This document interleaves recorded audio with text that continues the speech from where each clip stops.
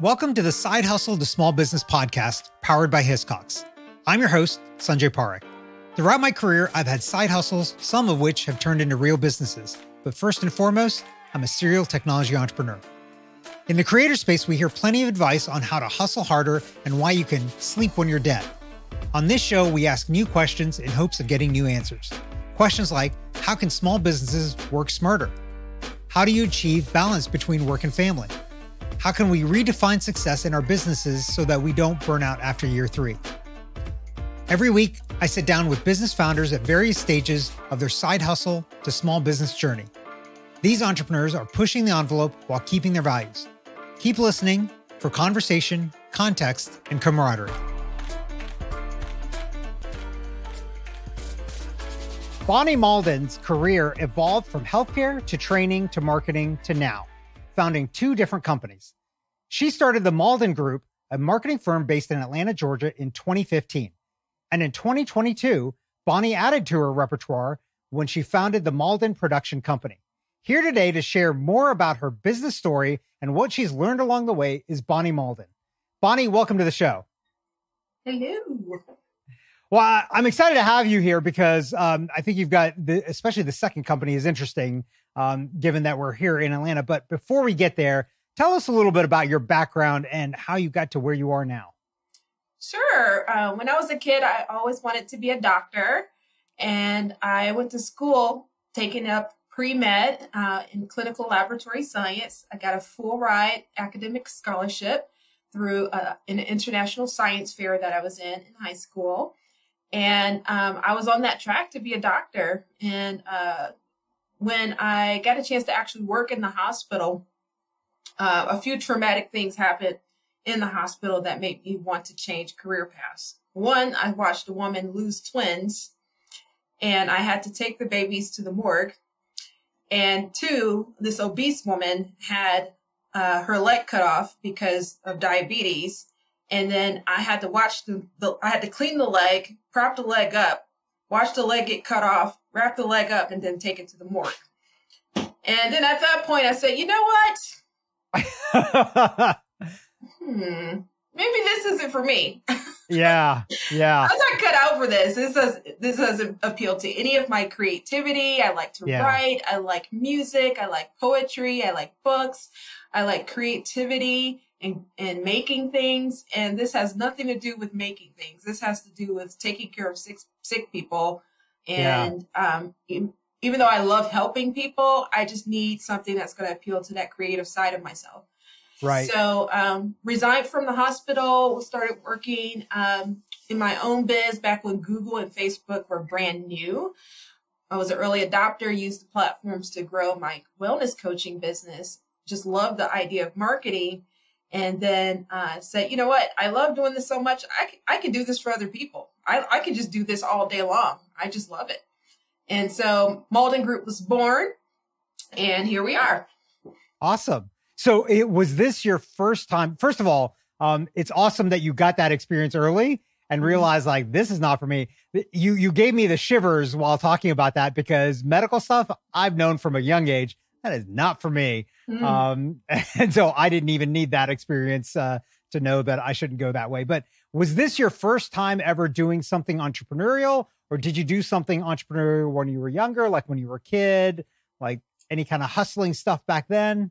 Yeah, it's funny you said hustling stuff. Like when I was a kid, 8 years old, I was the only 8-year-old little girl out shoveling snow, like knocking on people's doors. Now that I think back at that, that was probably not very safe for an 18-year-old girl to be knocking on doors.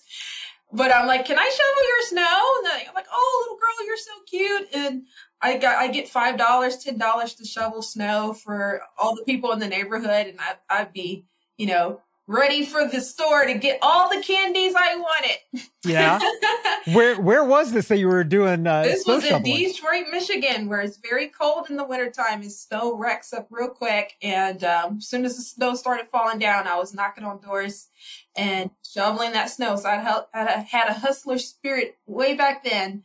And so it's never left me. Now, instead of shoveling snow, I'm picking up the phone, dialing, calling businesses, calling production companies, getting my name out there, getting new customers. Yeah, I was going to say it had to be somewhere up north to be able to rack up that kind of money, in an afternoon. Because I can imagine people in Detroit, nobody wants to shovel their snow. No. It's funny because I grew up in Kentucky and I could have done the same thing, but I never did that hustling for snow. I don't know. I guess I just only did it for our house and then playing in the snow and making igloos and snowball fights. So and that's fun too. I went on the more fun side than making money myself.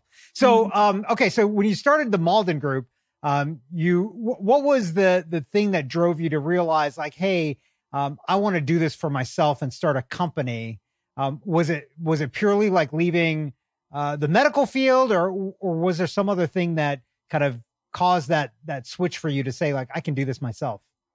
Yeah, so I hired this guy to do Google ads for me. He came to my kitchen table at my house and he explained this thing called Google to me, Google ads. And he's like, yeah, you pay me $1,500 and then the Google ads will appear when people search for your business. And then, you'll get new customers. I said, okay. Oh, wow. That sounds like a cool idea. Let me do this thing called Google ads. This is back when Google ads was brand new. And I paid him the money and 0 ads, 0 leads, 0 customers. I'm like, oh my gosh, I just paid this guy all this money. It took me 6 months to save this money from my job because I was in a transition and 0. So I think that turned me into the Joker or something. I was like, dude, I can't lose this kind of money. I got to learn how to do this myself. So I got trained at Google Ads certified, analytics certified, and just went at it. And business grew, very successful, new customers. I'm like, this is the future. This internet thing, this social media thing, this Google Ads thing is the future. I need to dive in deep on this and do it for other people because that's where the money is. And I was good at it and I enjoyed doing it. So here we are. Yeah. So I guess in retrospect, it's good that guy took your $1,500 and gave you 0 because otherwise you might not have been motivated to go figure this all out for yourself. That's exactly it. It gave me what I call the Joker moment where I just lost it. Like, okay. So when you were starting this, was there anything that made you nervous about doing this on your own, like apprehensive, worried about, not making it work? Like what concerned you? Yeah. The ebbs and flows of business makes you nervous because the bills are consistent. However, the customer flow was not consistent. So it was just like when you're project based and you get paid for a one-time fee for a certain set of work, and then you're like, okay, you're chasing after that next customer in order to, have the consistent cash flow. So that's the scary part. How did you deal with that? Like, how did you try to solve for that issue? Subscription-based business, baby.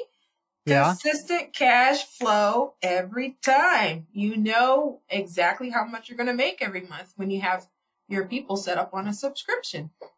Yeah. So you tried to switch over people to a subscription-based offering right early on, or did it take you some time to figure out like this is a better way to go? Like what was the aha moment there?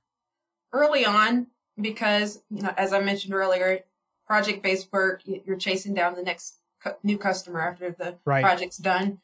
But if I can keep them in my suite of services for a longer period of time with things that they need more consistently, then it's something that I can charge on a retainer basis.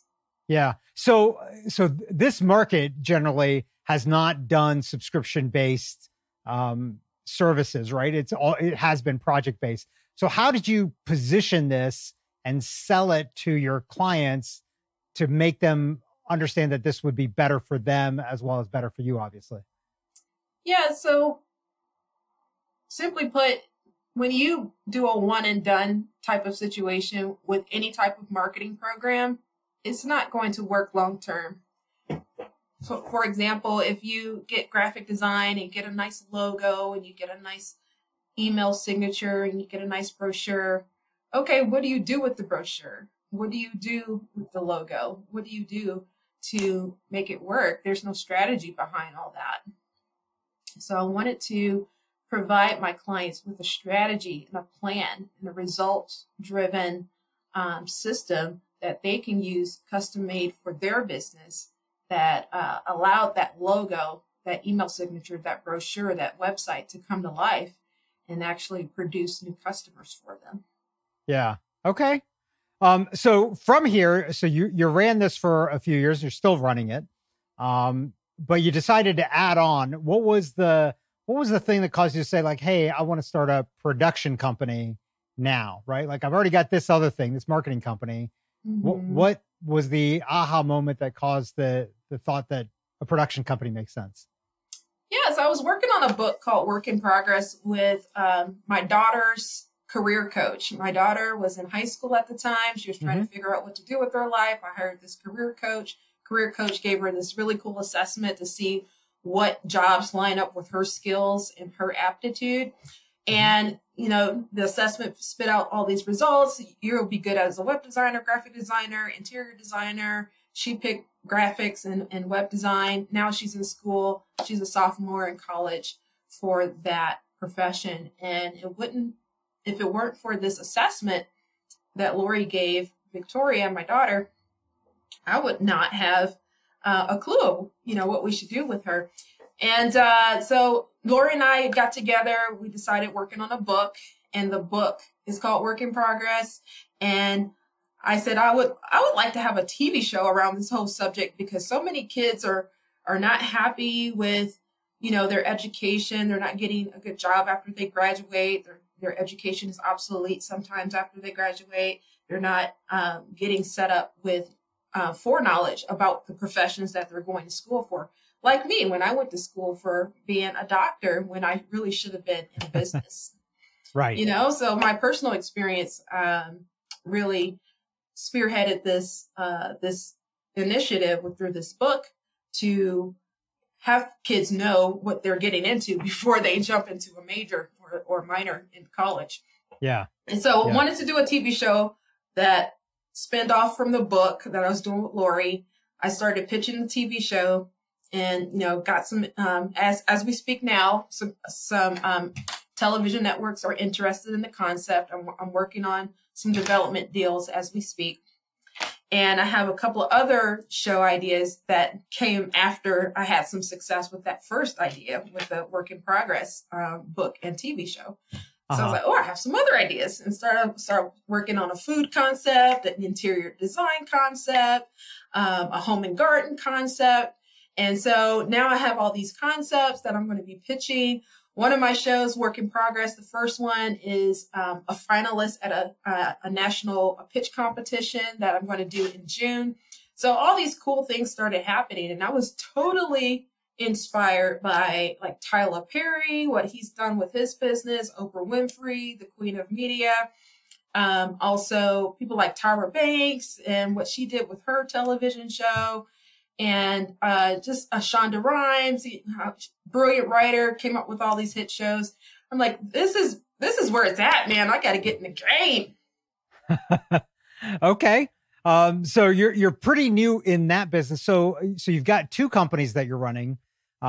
You've got family, you've got all these things. How do you deal with juggling kind of all of these things and the stress of running a couple of companies, family life, personal life, like all of those things? How do you handle that stress?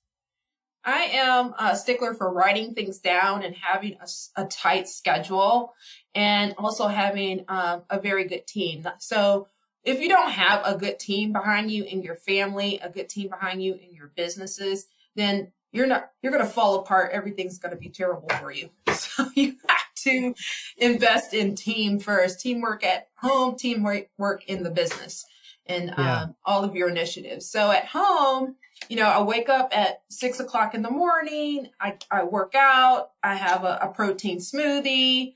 I go to my office 8 to 4. I'm working. And then after I come home, then I have my dinner, and then I do some yoga or Tai Chi. I read with my son, and then I go to bed. And like, that's my routine every single day on a personal front. And then on the business front, I have a column for the Mauldin Group initiatives, A, B, C, D.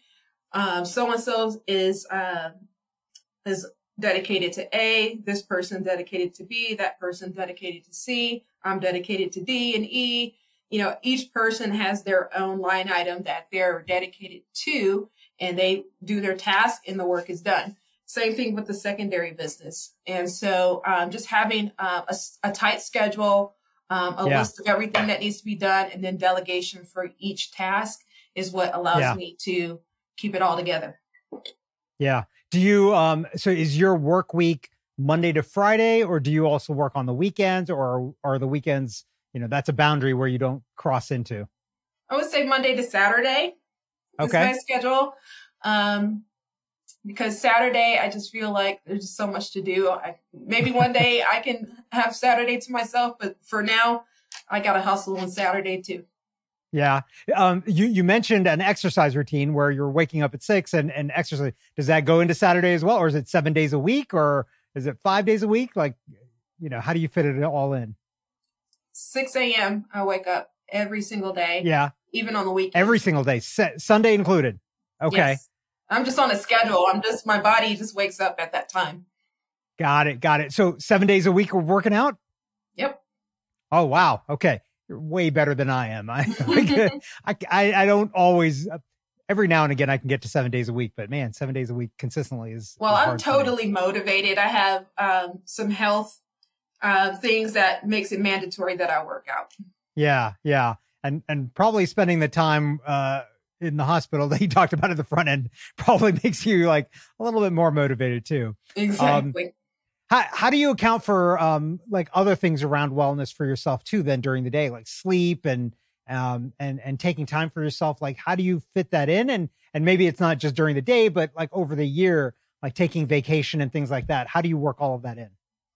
Well, I'm still trying to perfect that because I'm in hustle mode, still building the business. And when you're building the business, you have little to no time for yourself. But I try to do a hard stop at 7 a.m. or 7 p.m. for all of my work and emails. And then on Sundays, I'm totally offline. I try not to do anything. And then vacations, it's only once a year for now. But I'd like to build my way up to 4 times a year. Yeah. Okay. That's nice. Goals. Hashtag goals. Where was, if you don't mind me asking, where was the last vacation you took? I went to, where did I go? Panama City Beach and nice. Relaxed on the beach. Mm-hmm. Relaxed on the beach. Hopefully you went there when it wasn't spring break for all the kids so that it was a little bit more calm. Yeah. I always go in May before spring break hits. Nice. That's a good call right there. Okay. So let's talk about, so you mentioned a little bit about, you know, how you've got these columns and how you kind of organize the business so that you kind of know who's doing what. Are there any other technologies or apps or systems that you use that help you manage all of the activities that you're involved with? Yeah, I use HubSpot for my CRM. Every time I meet someone new, boom, in HubSpot. And then I connect with them on LinkedIn, boom, LinkedIn. And then I connect with them on Instagram, boom, Instagram, and Facebook and all the others. When I meet someone, I get them in my my sphere of influence through these social channels and through my email newsletter.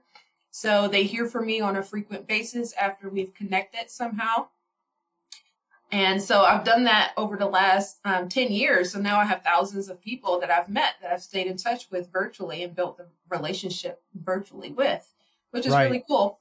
Because I'll see someone out in the street and it's like, oh, Bonnie. I'm like, who are you? I see you on social media. I was like, oh, okay, yay. Are you good with names and faces or not? Typically, yeah. So I do a name association. So for your name, Sanjay, I think of the sun, the beautiful sun, and a blue jay bird. So when I see you, I think it's beautiful sun and blue jay bird. Sanjay, Yep. It's funny that you use that example because a lot of times I will use that exact same example to make sure people know how to pronounce my name. Because, the A in the front, when you spell it throws people off, they I know, don't like understand that's a U. Sanjay? No. Yeah. Yeah. Growing up in Kentucky, I've been called all kinds of things. So I pretty Sure. much respond to whatever. Hmm.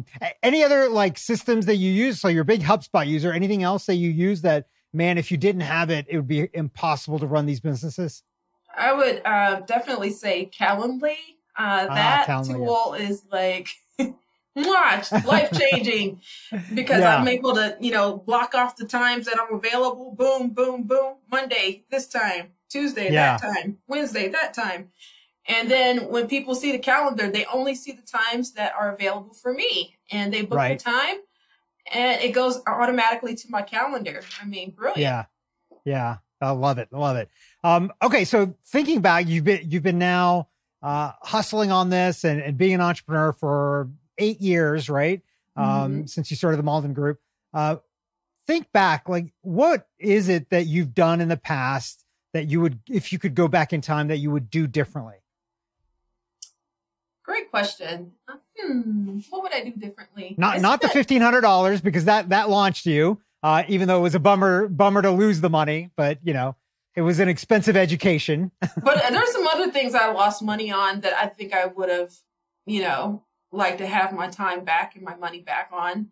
And Yeah. a few things that I wasted money on was PR. Yeah. Like, no.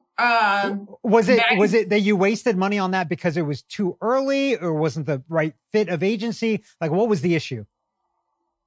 Not the right fit for agency. Okay. Not the right strategy. Right. Okay. Got it.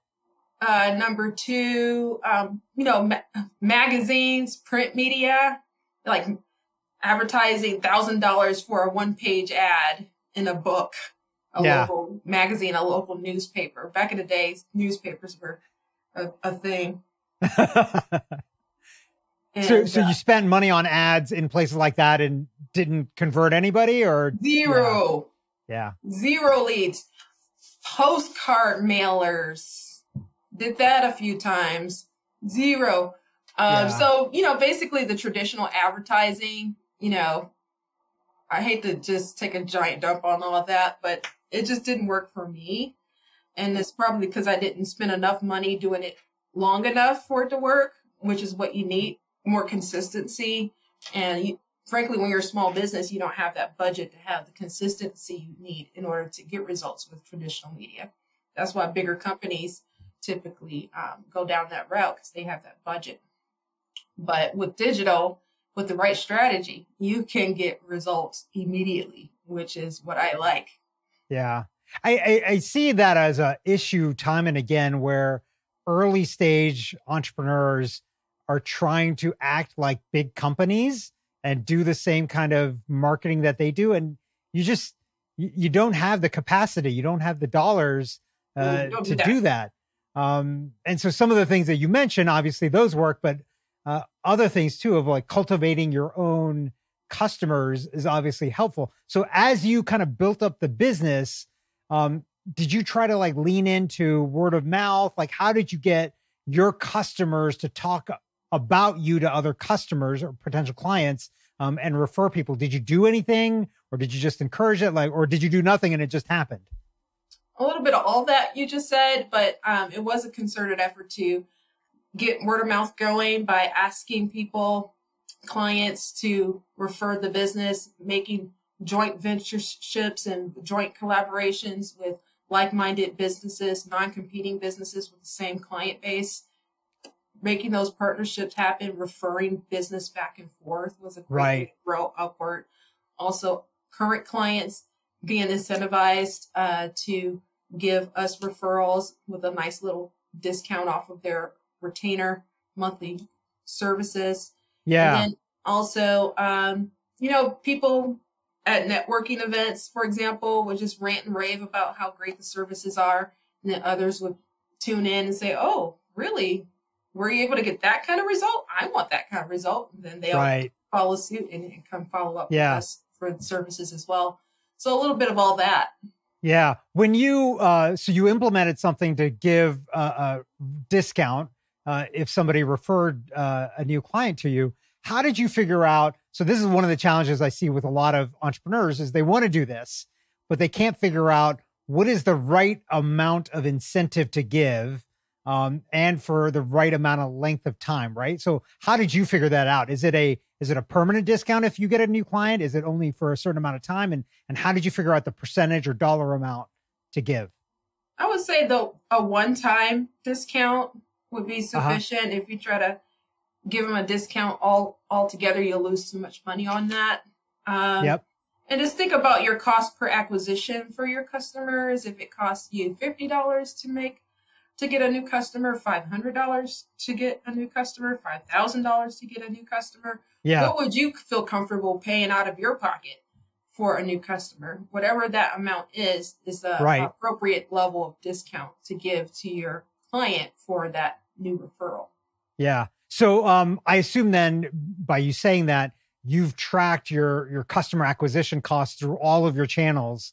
And so you kind of know your blended cost of your customers coming in. Absolutely. Yeah. So I think that's a little hidden piece of advice that you've given there is that you should absolutely track your customer acquisition costs.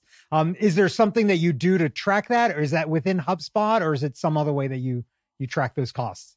Yeah. So each time you get a new client, what you want to do is ask, how did you find out about us? Put that in the contact form on your website, put that on your social media channels, put that in your questionnaires when you're talking to people over the phone.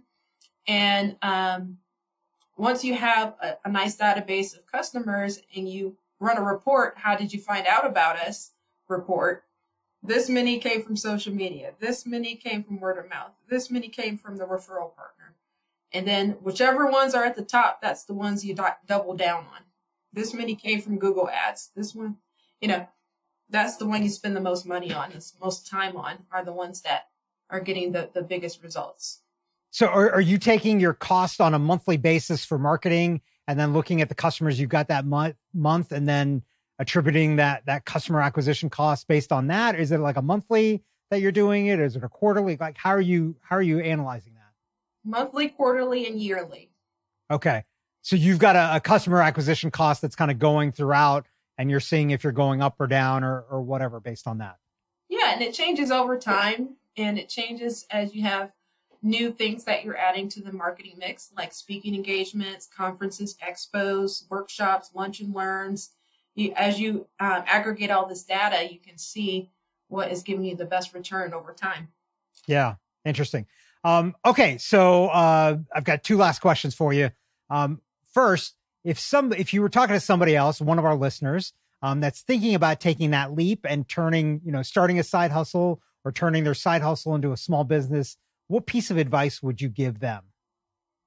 Do not quit your day job. Keep your job, pay your bills, have a consistent way to earn a living first, and then start your side hustle. Dedicate an amount of your time, block off amount of your time on your calendar for that business every single week and stick to that schedule. And as the business grows over here and overtakes the job in amount of money you're making more on the side hustle than you are at the job, then you can quit the job and then go all in 100% on the side hustle. Yeah. Yeah, I like it.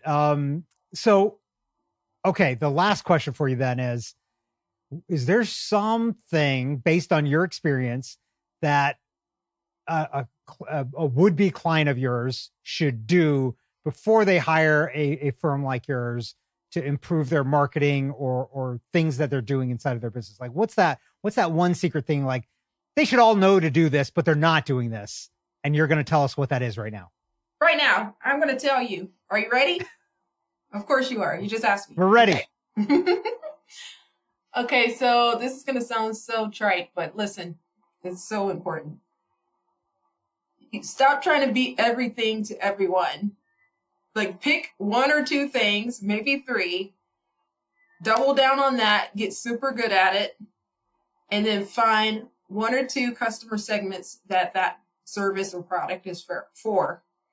And so that way you can have a laser focused approach in your marketing towards that customer base. And then you're going to speak so clearly to them.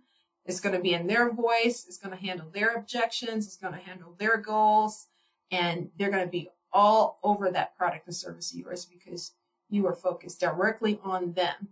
But if you try to go too far and too wide with too many things, then your marketing isn't laser focused. You're kind of all over the place. And then you lose your message. Yeah, that's great advice. This has been great. Bonnie, where can our listeners find and connect with you online? You can connect with me at bonniemauldin.com. Okay, there you go. That's the best place to go then for connecting with Bonnie. So thanks so much for coming on the show with us. Thank you for listening to this week's episode of the Side Hustle to Small Business podcast, powered by Hiscox. To learn more about how Hiscox can help protect your small business through intelligent insurance solutions, visit hiscox.com. That's HISCOX.com. And if you have a story you want to hear on this podcast, please visit hiscox.com/share your story. I'm your host, Sanjay Parekh. You can find me on Twitter at Sanjay, that's SANJAY, or on my website at sanjayparekh.com.